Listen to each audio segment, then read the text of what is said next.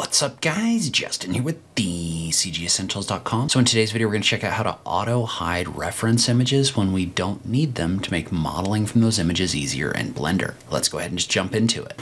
Alright, so there's a lot of situations where you're modeling with reference images, and specifically this is going to work when you've done a Shift A and you've imported an image as a reference image and resized it.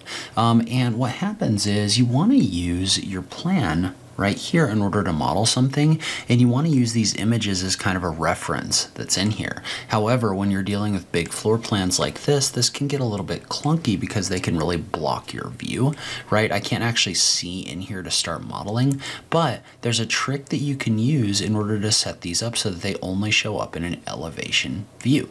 So the way this works is you want to take these objects and you want to go ahead and select them. And again, this is only going to work for objects that are in here as images. But notice how if you go down to the object data properties for this object, and then we go look in the options, there's an option in here for show in perspective. If you uncheck that box, that means that this image is only going to show up in an orthographic view, which is technically going to be a straight on view. So if I uncheck the box for perspective, notice how now when I fly around, that image is going to go away. And I'm going to do that for all of these really quick, except for my floor plan, which I don't want to go away.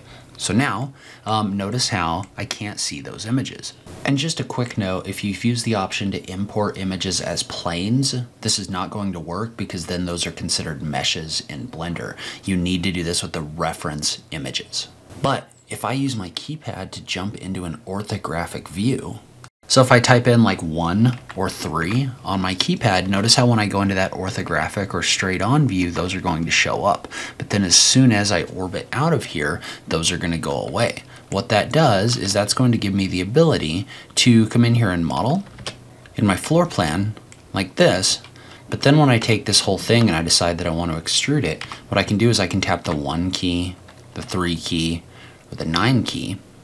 But then when I come in here and extrude this up, notice how I can use that elevation view to see what the height is to extrude that to the proper height. And then I can come back over here and I can use this in order to keep modeling inside of my 3D space.